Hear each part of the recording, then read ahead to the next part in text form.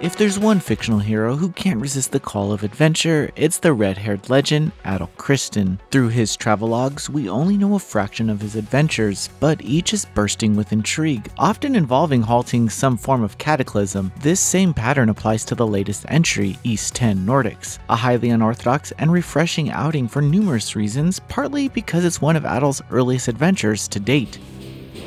Now, shout forth the name of our god! Huh?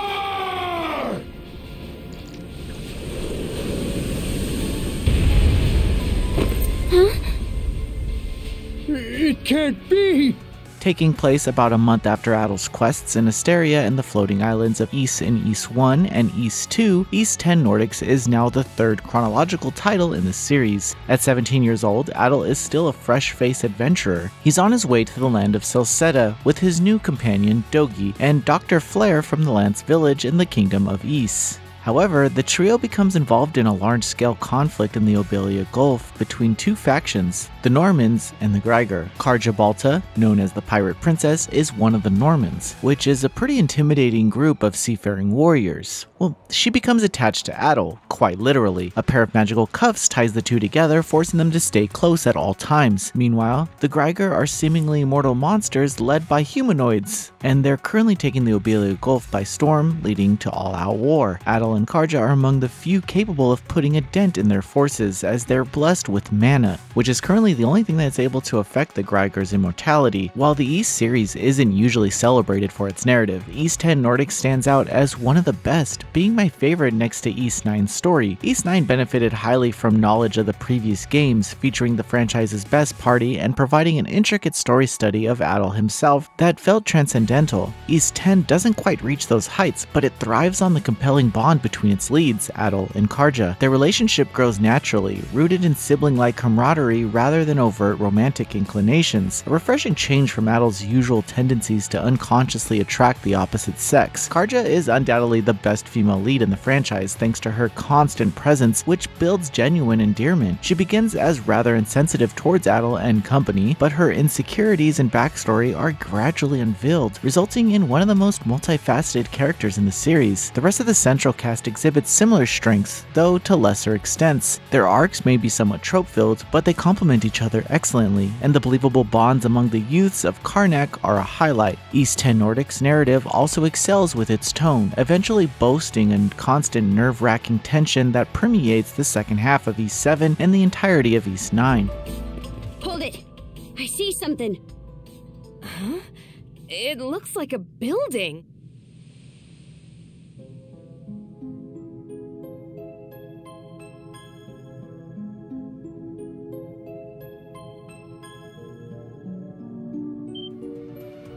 Even as Adol begins to make a name for himself, such as Karja's dad being aware of his bringing down Asteria's storm wall, he's still a budding adventurer. The stakes imposed by the humanoid Greiger are severe, emphasized by Adol's youths. Playing a new Ys release set around the time of the first two games is a bizarre yet welcome sensation that gives this period appreciated limelight. The villains in Ys 10 are probably the best the series has seen since the personal struggle in Oath and Felghana. The Greiger leaders are distinctive in their personalities despite their seemingly shared ambition, and every scene they're in is memorable. They have more of a connection to Adol and Karja than expected, making their eventual confrontations worthwhile. I hope this improvement in antagonist quality continues in future entries. Another layer of Ys 10 story is Adol's dreamlike scenarios, seemingly out of nowhere, whether in the middle of a cutscene or after finding a key item. Adol's consciousness drifts into an eerily tranquil island. Here, he befriends an elderly amnesiac man, and the two bond as Adol tries to help him regain his memories.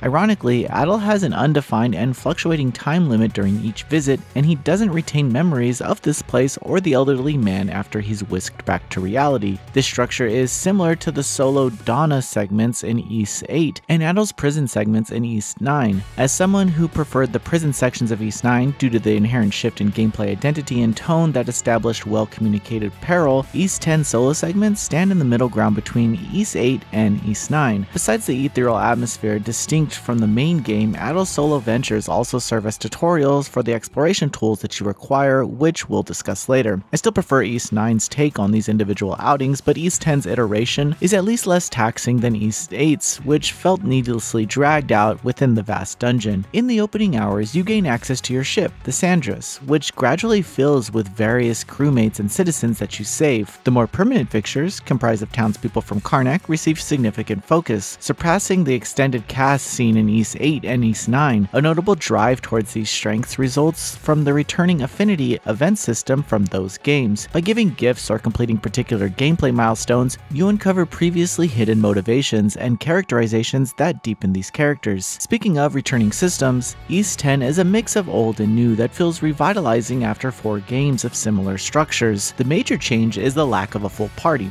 Instead, only Adol and Karja are playable with the new cross-action system. You can swap between 2 modes during combat, Duo and Solo. Duo mode, activated by holding R2, has Adol and Karja perform attacks together at the expense of swing speed and agility while moving. Solo mode is comparable to previous titles, allowing you to swap between controlling Adol and Karja on the fly. They both have their own array of learnable skills and team attacks. Interestingly, Ys 10 focuses more on defensive maneuvers, with a guard activated by the same buttons that unties Adol and Karja. This leads to a new feature, the Revenge Gauge. This mechanic relies on perfectly guarding incoming attacks to build up a multiplier. Then, activating a skill in dual mode will deal multiplicative damage based on the accumulated percentage from guarding. Your strategies against bosses will typically involve building up a revenge gauge and unleashing it with a duo skill. Several additional elements add depth to the combat loop. Your revenge gauge multiplier cap is upgradable, connected to collectibles and discoveries, ultimately allowing you to deal up to 5 times the base damage with dual skills. And not every attack can be guarded. Those with blue coloring can only be evaded by dashing into them, which is an ingrained factor you may have to adjust to. Another crucial facet of combat progression is the new leveling structure called the release line. While traditional experience-based leveling remains, alongside learning new skills through proficiency and finding manuals, the release line is a fresh concept for the series. It's a vast grid with 2 sides for Adol and Karja, expanded as they level up. This grid is connected through blank nodes where you input items called mind gems, and you can earn several passive boons depending on your assortment. Different mind gem types are indicated by their color, and connecting multiples of the same color enhances their capabilities. For example, red mind gems prioritize raw attack gain, while blue mind gems enhance the efficacy of mana skills. You also have rainbow mind gems that excel in all general areas except the dark attribute. The release line is one of the most satisfying upgrade systems that I've seen, allowing for many builds with little frustration thanks to the ease of removing and replacing slots. Plus, you can access and customize your release line no matter where you are. Continuing with combat, Adol and Karja have unique charge attacks with fire and ice elemental properties respectively. Besides boasting a circular range, they can inflict burn and freeze status elements. Many accessories encourage utilizing these effects, giving the charge attacks multiple layers beyond their range and efficacy as combo finishers. The charge strikes also affect the environment. Adol can burn wooded barriers, blocking paths, while Karja can create frozen platforms on water surfaces. Without exaggeration, Ys 10 has one of my favorite action combat systems ever conceived, bolstered by stellar boss designs that come close to matching the quality of Ys the Oath of Felghana and Ys Origin. However, the difficulty is a little too lenient here, chiefly due to the generously perfect guarding windows, preventing the boss battles from reaching those games' heights. Despite being a step up from some of the other titles, this entry still feels too easy on its Nightmare and Inferno difficulties. I completed 2 separate playthroughs on those modes, and although there were a few spikes, which is more than I can say from the past games, the challenge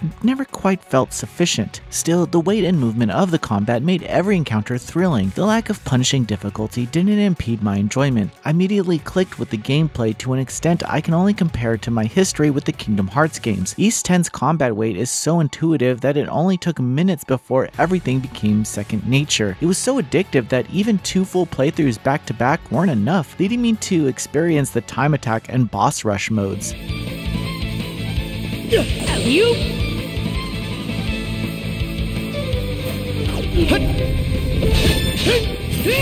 Get this! Fire and ice! Fly more!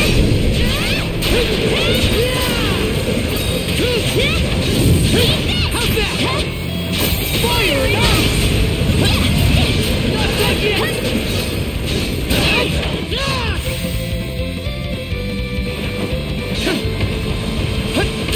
How's that? Let's go! How's that? How's that? How's that?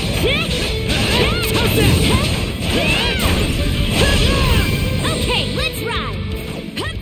The other central aspect of Ys 10's gameplay revolves around exploration, divided between land and sea travel. Surpassing every previous Ys game in scope, you have complete control over your ship, the Sandras, as you traverse the Gulf. Unfortunately, the marketing hasn't adequately highlighted the ship's gameplay, and I expected the demo to provide a similarly poor showcase. The major fault with the ship implementation, and really the only real negative point I have, is how long it takes for its strengths to really open up. Initially, you can only slowly steer the ship on the open waters with only a single wind boost and nothing else. Mana streams enhance sailing speed and refill the boost meter, but it's still too gradual. Eventually, you can upgrade various facets of the ship, including its boost capabilities, damage outputs, and weapon types. However, the most crucial aspect, which is speed, should have been boosted from the very beginning. While the gradual growth illustrates your accomplishments, a better balance should have been struck.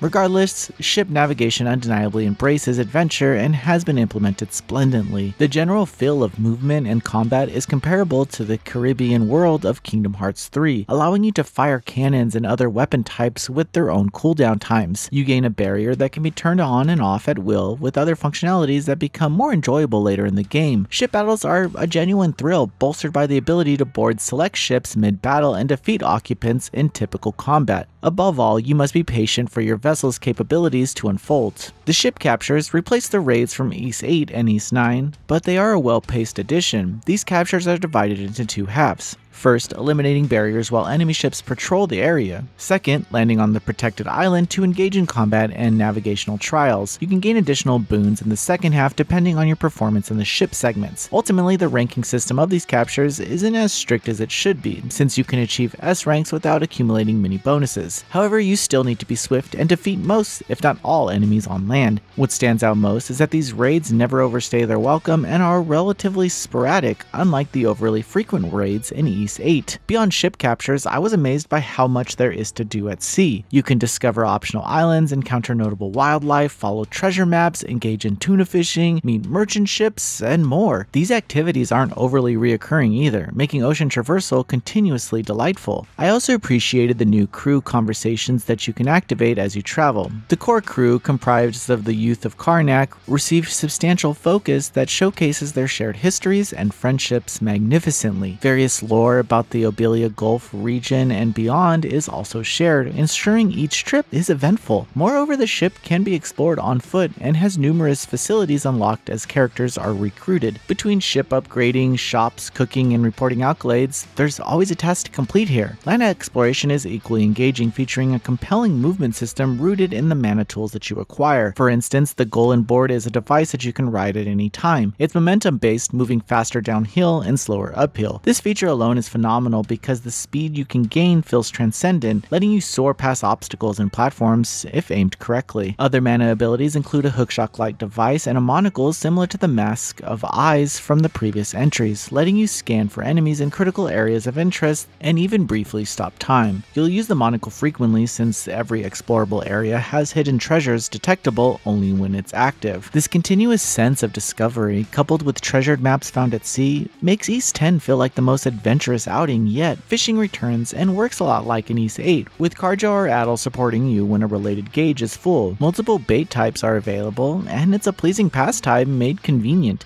At fishing spots, bait guaranteed to provide a new catch is marked with an exclamation mark. If you're seeking new fish, you won't have to waste time. Moving on, Ys 10 is transparent with its side quests, similar to recent entries thanks to the deadline timeframes indicating urgency. These tasks are diverse, such as slaying monsters or aiding townsfolk in specific ways. The rewards are worthwhile and many help build a sense of community among the Normans, Karnak dwellers, and other villagers. Soundtrack quality is always a topic of debate among dedicated Falcom fans. fans, and East 10 will likely fuel that discussion. I've found the developer's soundtrack quality has dipped since post Cold Steel 2, but I've still mostly enjoyed the output. East 10 doesn't reach the caliber of Lacrimosa of Donna or some of the other titles, but I'd say it's at least of the standards of East 9, which I still enjoyed. There is a noticeable lack of variety in the track's tones as well. In terms of localization, East 10 is proficient despite a handful of minor hiccups. There were also a few cutscenes that lacked English subtitles, but aside from that, I had no issues with the PS5 performance or my experience. Fire's gotten this far? Switch!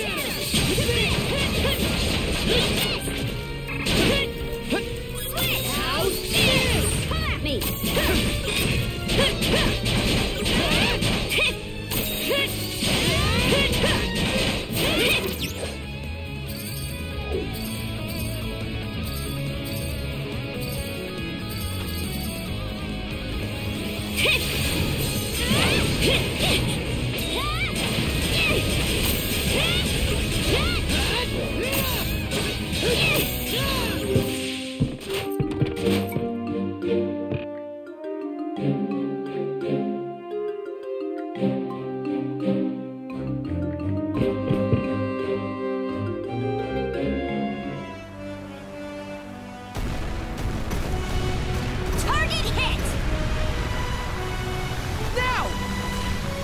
Protect us! I can't emphasize enough how much I fell in love with East 10 Nordics. The captivating, tense narrative, stellar cast, and gripping new gameplay systems all coalesce to create an adventure that easily surpasses many of the series' previous heights. Now standing as my third favorite entry in the franchise behind Ys Origin and Ys the Oath of Felghana, East 10 Nordics is a new modern Falcom classic and a testament to the series' continued growth. Regardless of your history with Ys, this is an ideal jumping on point for new players and veteran fans alike, instilling a sense of scope the developer has never before explored. And considering the secret optional scene in the epilogue that encourages theory crafting, it's anyone's guess where the next entry will go. Still, I know for sure that I want to see the cross-action system return and evolve. Noisy Pixel is giving East 10 Nordics a 9.5 out of 10. Thanks for watching. This video is brought to you by our supporters on Patreon. Noisy Pixel is run by a group of gamers providing independent gaming coverage through news, reviews, previews, and more. Check out our Patreon to help support our continued growth and subscribe to keep up with all our future content.